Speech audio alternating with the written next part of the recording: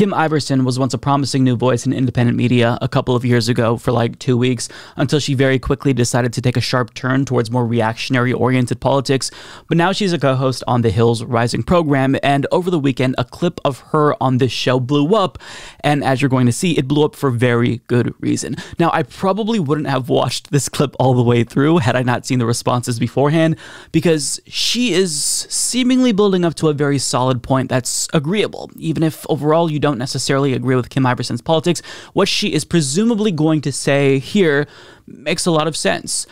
But she's going to take a very, very huge turn in an entirely different direction, and this is a plot twist that nobody expected, I don't think, and this has got to be the hottest take of 2021, even blowing out people like Ben Shapiro and Steven Crowder. So as Twitter user Skeptical Spice, who shared the clip, points out, I promise you don't know where this is going. So watch it till the very end, and then you're going to see why this blew up. Look at the photos of Ethan Crumbley people on social media and some media outlets are using. He's now 15, and yet they chose this angelic-looking photo from about when he was 10. What is the purpose of this when there are several other photos, like his mugshot, that could have been shown instead? This same sort of tactic is used in reverse against Black perpetrators and even victims. Rather than use their school photo of them smiling and looking like good kids, they use the meanest-looking, most aggressive photo they can find on social media to portray them as villains. They attempt to portray them as people who either obviously would commit the heinous crime they did or victims who deserved it. They do this to placate a certain bias and mindset that the audience already holds, and the same looks to be happening in this case. Showing Crumbley as this innocent-looking angelic white kid is intended to stoke fear and support a narrative that white people, no matter how nice they look, are domestic terrorists who we should all be afraid of. I don't even know how to respond to that. That plot twist would give M. Night Shyamalan a run for his money. That was something. Wow. It sounds like something that the diversity equals white genocide people would say. It's just bizarre. I don't think that she has anything to worry about if her concern is this new wave of racism and negative stereotypes against white people. I don't think that that is going to happen, considering most of the country is white. So I don't think this is going to be the start of a trend towards racism against white people. And she thinks that if you see that picture of a young angelic Ethan Crumbley, you're going to think, wow, you know, if white people as innocent looking as that can be terrorists, then I should be afraid of all white people. But that's not the conclusion that most people are going to come to.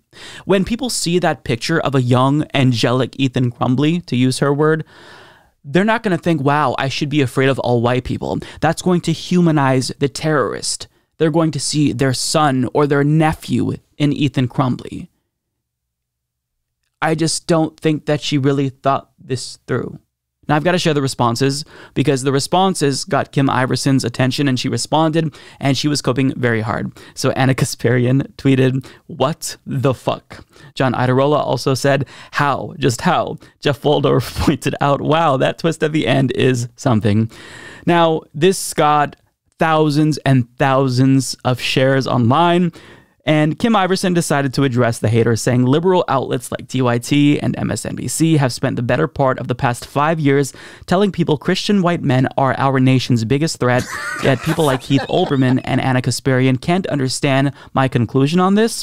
And then she responds to Anna Kasparian, "The photo used for the shooter is meant to support the narrative you've created in people's minds. Christian white males are terrorists, no matter how angelic they look." Right, we understand the point that you're trying to make. You don't have to reiterate it. We're telling you that the point that you're making is stupid, and we don't agree with it. In fact, it's such a bad take that the entire internet is laughing at you.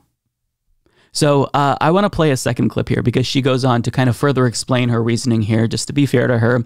And then I'll respond when we come back. So I think this is going to be another case, kind of like Kyle Rittenhouse, where now, look, this guy's guilty. I think it's really obvious from all the evidence that we're seeing that this guy is very, very guilty. Very different than the Kyle Rittenhouse case as far as the actual facts, but how they'll use it to fuel a narrative or a discussion or to demonize others. This isn't about Ethan Crumbley. Whether or not people want to call him a terrorist, that has nothing to do with him. It really has to do with this narrative that we're facing this white domestic terrorism in this country. This is our big problem, and we've got to do something to stop it. and that stopping it has nothing to do with Ethan Crumbley. It will affect other people, and that is what I'm most afraid of on this. So ultimately, she doesn't like that it supports the narrative that white domestic terrorists are the biggest problem. Now, sure, I can understand why you would be concerned with this, because perhaps this might lead to more NSA spying or a crackdown on civil liberties, more broadly speaking, if this is a narrative that's pushed, since white people make up the majority of the population still. But overall, I don't think that that's the full point that she's making. Maybe that's a part of it, but ultimately it seems like she's more concerned with the demonization of white people. But the problem with her argument is that even if she doesn't like this narrative that white domestic terrorism is our biggest problem, I mean, when it comes to terrorism, it's a fact that white domestic terrorists do account for most terror attacks in the United States. But the reason why people point that out isn't to demonize white people unnecessarily. It's to suggest maybe we shouldn't demonize others. Maybe we shouldn't demonize Muslims or other perceived domestic terror threats when the far right in America is the ones who are increasingly radicalized. They're increasingly the ones doing the most violence in the United States. Therefore, rather than demonizing other races and scapegoating them, maybe we should be introspective and look within and figure out who the biggest threats are if we're going to demonize anyone. Saying that as a white person does not make me racist against white people. To think that is deeply unserious and stupid. But this isn't the first time that Kim Iversen had a very hot take, I guess you could say, when it comes to race issues, because as Twitter user Escover points out, in 2019, Kim Iversen tweeted that the USA is one of the least racist countries and that racism is a distraction from the real issues. Now, I believe that's when she was just starting out on YouTube, and the second she got pushback, that's immediately when she began her pivot towards Dave Rubinism. And I think she even tweeted at Dave Rubin to get on his show because she was being canceled. Probably not the word that she used by leftists who are woke or something like that. And now if you look at her page, you can see that she has joined, I believe, Rumble and Locals, which is Dave Rubin's platform. And all of her timeline, it's just nothing but anti-vaccine nonsense. And it looks like a typical right-wing reactionary's Twitter timeline. So, I mean, I don't know what to say. It's really sad. I was hoping that at some point Kim Iversen would come to her senses and she would maybe be a little bit more nuanced in her thinking and stop thinking in such a sloppy, reactionary way. But this take is, it's an indication that she's not changing anytime soon. She's still pandering to radicals on the right. Now, if you're wondering why so many people take this Dave Rubin trajectory and they start out as a progressive and then they pivot towards more right-wing reactionary politics, it's because that's where the money's at. Perhaps people are just genuinely reactionary. I'm not saying that Kim Iversen doesn't believe the things that she's saying, although I hope she doesn't because they're very stupid. But this is how you get the biggest audience. You pander to people on the right and also left adjacent people who are anti-establishment but maybe sucked into some elements of reactionary politics. And that's how you grow your audience. That's how you get more popular. You know, it's more lucrative to pander to people on the far right and some people marginally on the left than it is to just pander to right-wingers or left-wingers. So this is why you see a lot of people who are ideologically incoherent, like, you know, Joe Rogan, like now Jimmy Dore is one of them, Dave Rubin, except now he's a full right-winger. But this is why you see people making this shift. It's because that's where the money's at. That's where the audience is at.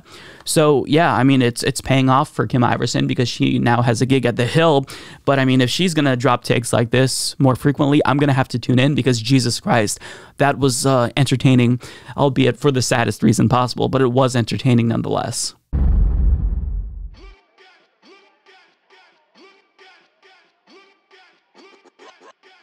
Ideas.